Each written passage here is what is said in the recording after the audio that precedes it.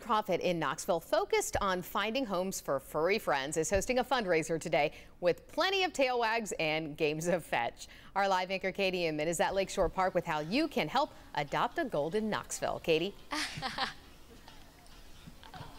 Okay, we've got Duke here again. You may recognize him from earlier in the show. He is so curious, and of course, he loves people and other dogs. So he is another example of an adopt a golden dog. And Somerville, you know, this Goldens in the Park event that's happening today, I mean, it is so fun to see these dogs out here, but it is really to help your guys' mission, which is bigger than people probably even realize. Yes, our mission is to rescue, rehabilitate, and find loving, permanent homes for deserving dogs in the East Tennessee area.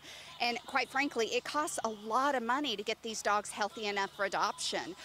Just this year alone, we've taken in a higher than number of heartworm positive dogs. We've taken in 4 pregnant dogs and 6 litters. And you're just talking about tens of thousands of dollars. So this is our biggest fundraising event of the year.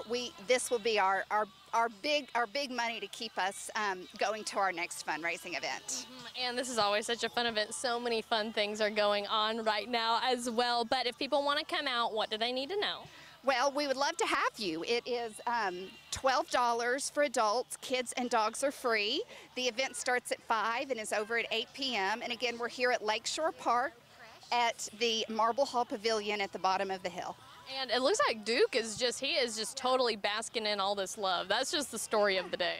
Yes, the one thing you got to know about Goldens is they love people. We had about 150 Goldens here last summer. We're hoping for the same. So even if you don't have a dog, if you want to come get some Golden Snuggles, we'd love to have you. We will also have a couple dogs here that are available for adoption. That is amazing. And of course, we can't get enough of these dogs either. I think every time we've come on air, we've had a different dog on tap. So Somerville, thank you for doing that for us also. But